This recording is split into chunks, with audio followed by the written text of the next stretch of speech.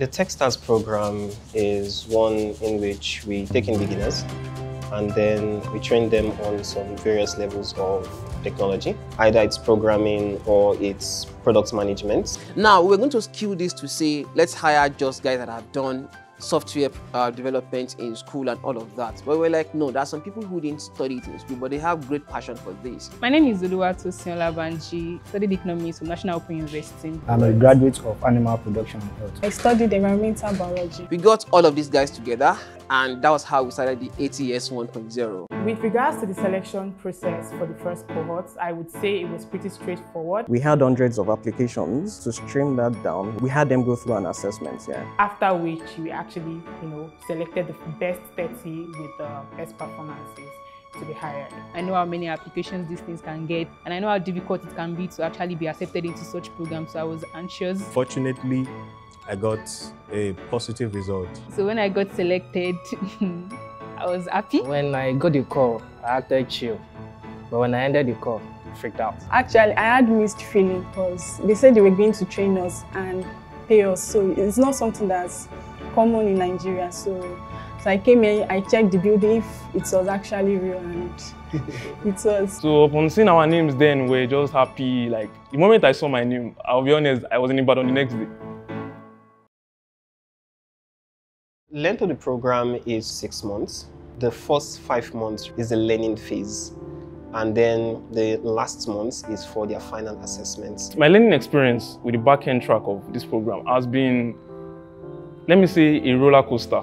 It was really difficult because I was actually thinking they would divide the class into beginner and intermediate and the rest, but so just all together. When I came in, I wanted to be a product manager. When I came in, I knew zero to nothing about the program, nothing about being a PM. First month, second month, I was struggling, but no one really knew I was struggling. But within me, I think Awal and Lukman knew I was kind of struggling, but I just believed that, okay, with time, with hard work, perseverance, and a little bit of patience. They told us that we can actually pick anything we like to be. So I was like, okay, I can actually change. Let me just be a back-end developer. I learned the Python programming first.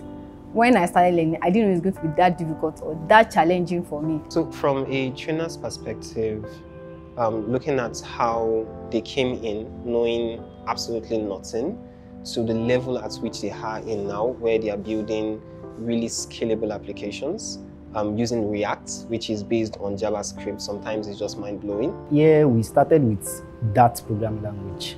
That's the core programming language, but the framework we used is Flutter. At first, when I started Flutter, it wasn't easy actually, but I have to be to stand firm. With time, I caught up, knew Python, we moved to Django, then we started building APIs using Django REST framework. We had some of them build e-commerce websites. We had some do a notepad application. I remember a contact application, contact management application. The first project, I was asked to build a Proton mail. I had issue with a particular aspect of CSS, which is overflow. But my tutor was able to guide me on proper way to arrange different sections in a website. There's this code pattern called block. Block seems like, nah, that thing is for senior engineers. In fact, the person who advised me to even learn Flutter said, block is for engineers with over 10 years of experience. And I'm writing block smoothly. There are so many things I thought I couldn't do on a normal day due to my course of study. But then coming here to start this whole tech journey and the rest, I'm like, I'm going to go more bad now. If I can do it, other people too can do it. So it's been really nice. The environment that AFEX created and make the learning easy were, number one, they gave us a system that could take in most of these applications. I came with my system actually because they said they were going to pay.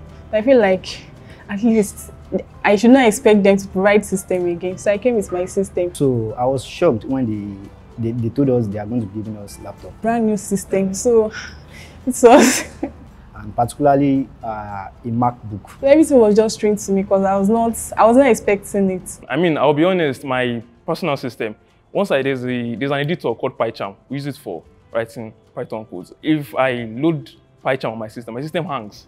So can you imagine me trying to learn with my own system. And also we had internet, we didn't have any issue with lights. Everything we needed to bring out the best in us was provided. All we just want you to do is come in here. We have free Wi-Fi, free electricity. Just come learn. You're given systems, and occasionally there's also free food. So the problems that you have, just drop them aside, come here and just learn and make something out of it.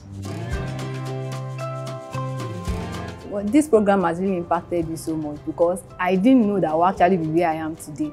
Like, I can actually write Python programming language. The growth I experienced majorly is that confidence in building stuff, building projects. Because before, I wasn't sure of myself. As a developer, there's something we call imposter syndrome. Now I don't even know what it feels like to have that syndrome anymore.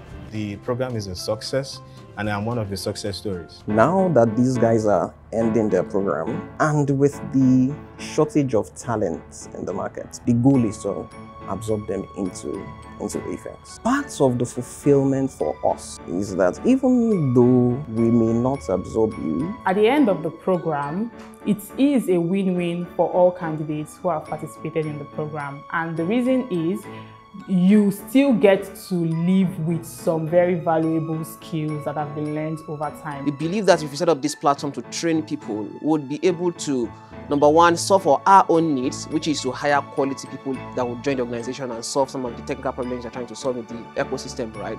We'll also be able to help the community that we live in. So at every time T, at the end of every ATS program, the intention would be that we'll hire some of them, and the others that we are not hiring would have been equipped enough to have enough skills to then go out there and get fantastic jobs for themselves. My advice for the new cohorts would be they should be ready to learn and unlearn. Also, you don't just come the mindset of, okay, things are hard, let me drop out, I'm not more doing it again, or stuff like that. Like, things will always be hard. That is life.